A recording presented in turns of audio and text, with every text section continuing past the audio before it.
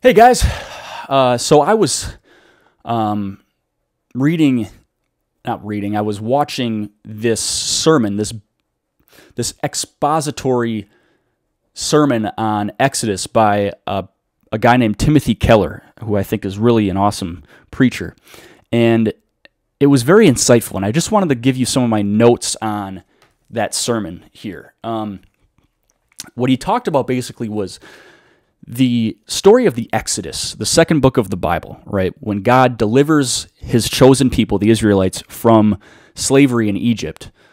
That story it serves as a visual aid in understanding how we as Christians relate to God ourselves as individuals.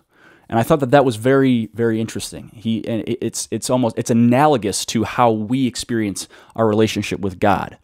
And I just wanted to kind of talk about that for just a moment here. So we know God saves us by his sheer grace. We're saved by his grace, right?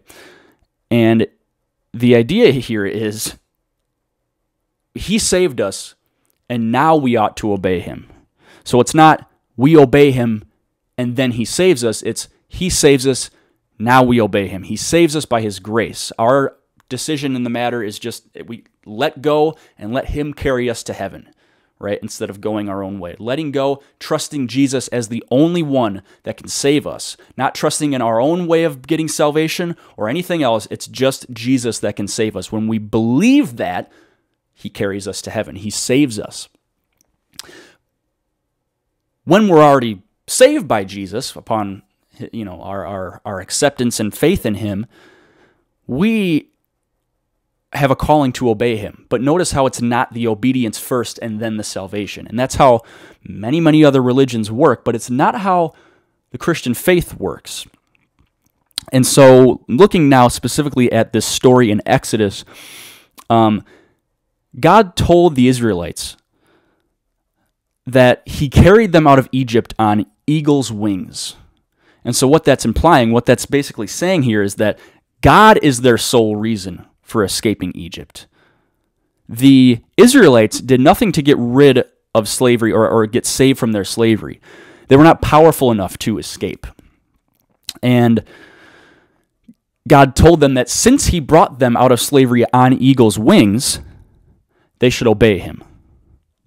The sequence was, in this story, grace and then obedience. It's very interesting how that is just like how our relationship with him works, right? Not obedience and then grace, it's deliverance from Egypt before they get to Mount Sinai, before they receive the commandments from God. And so it is with our salvation and our Christian life. God saves us and then we ought to obey. So the story of Exodus is a perfect visual aid for understanding the gospel. Then I observed here that Keller goes on to describe how terrifying God really is to us as sinners.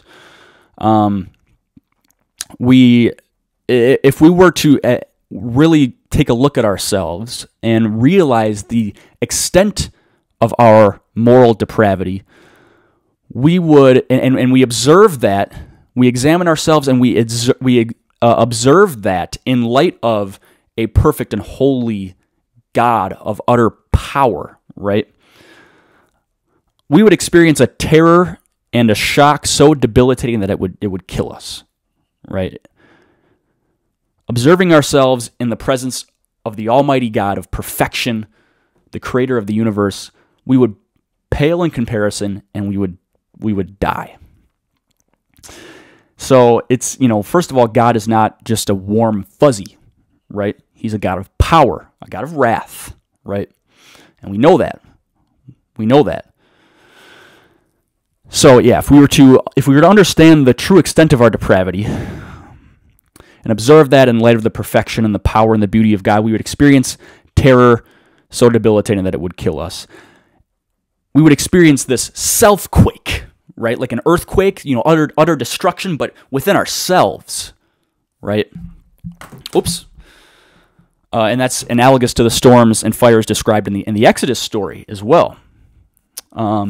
And so, fortunately, that same God of ultimate power and beauty of which we pale in comparison, is also a God of mercy and grace.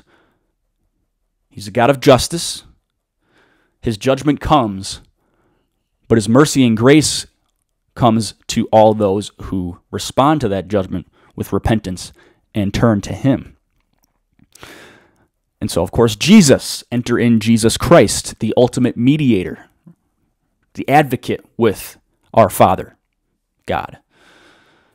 Jesus is God coming into our human realm, becoming a human being, saying, we as human beings came nowhere near to fulfilling the righteous law, the law.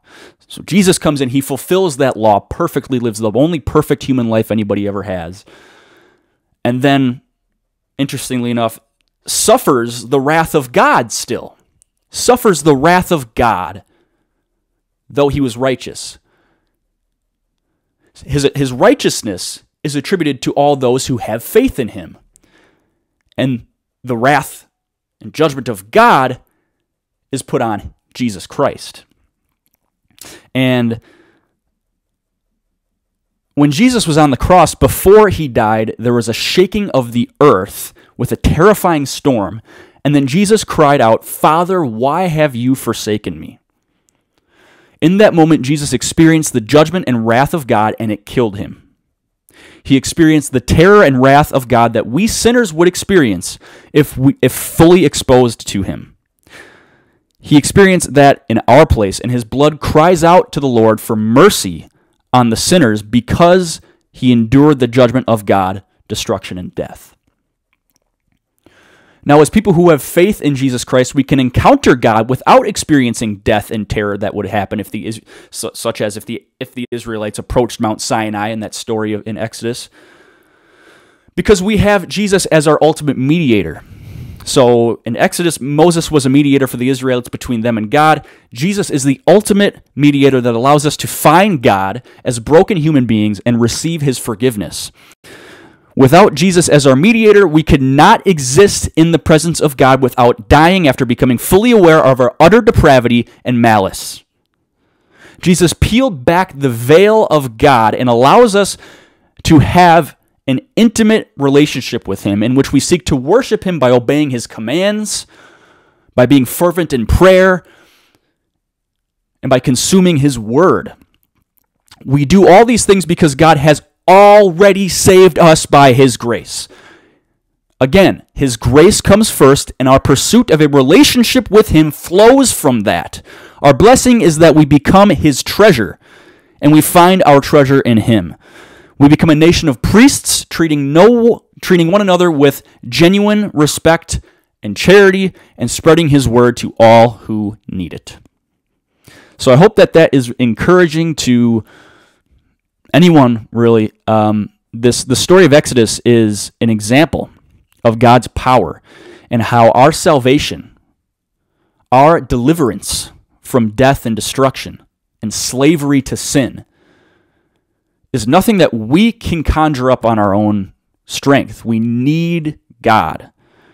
The wonderful thing is God is accessible to us. We have the biblical testimony right at our fingertips.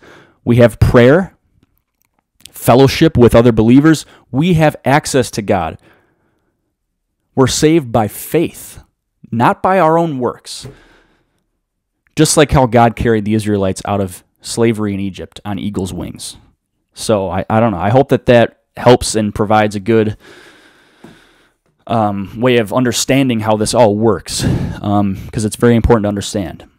We're not to obey God out of this coercion, this fear that we're going to maybe not be accepted by him. But we obey him because we love him and we want to be his treasure and treasure him and receive that blessing. So that's it. All right. See you later.